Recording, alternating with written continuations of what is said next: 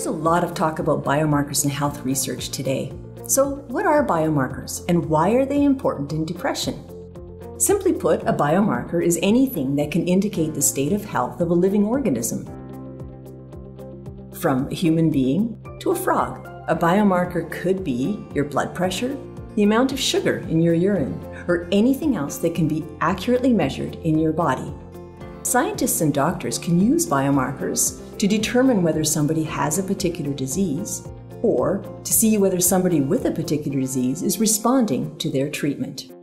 We've used biomarkers in medicine for a long time. For instance, let's say you have a terribly sore throat and you go to your doctor.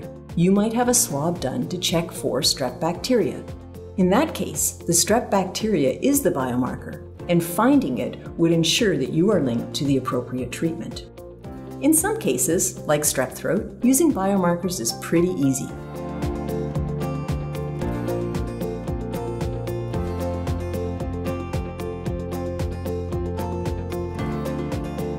Depression is well recognized as a common disease with many causes and many treatments. What we don't know is how any individual with depression will respond to a treatment based on their own unique biology and environment. There are also probably many subtypes of depression. If we could identify a biomarker, or more likely a group of biomarkers like a biosignature, for each subtype of depression, then doctors could use that information to rapidly diagnose patients and, more importantly, to direct them towards the appropriate therapy. At CanBind, that's one of our goals.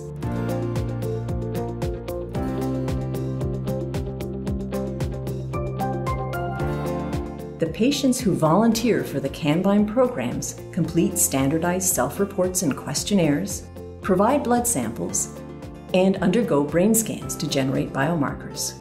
With multiple programs targeting different therapies and diverse participants, the CanBind program aims to develop biomarkers and link them to treatments. From the blood, we can look at important molecules like DNA and look for gene variations. We can also look for RNA and protein from the blood. Those biomarkers change their abundance in the body depending on what's going on and may be good reflections of whether somebody is responding to a treatment. From the brain scans, we can look at patterns of brain activity that might indicate which circuits are dysfunctional during depression. The biomarkers from the blood and from the brain scans are collected at the beginning of the study and then at intervals after participants begin their treatments.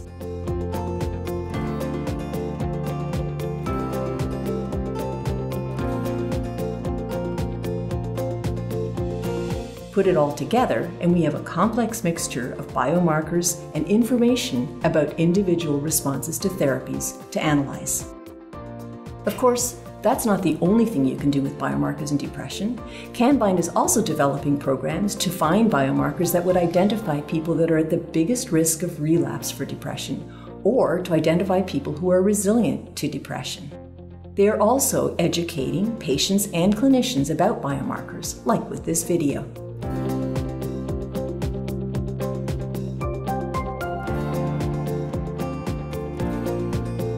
Bringing those elements together is what CanBind does.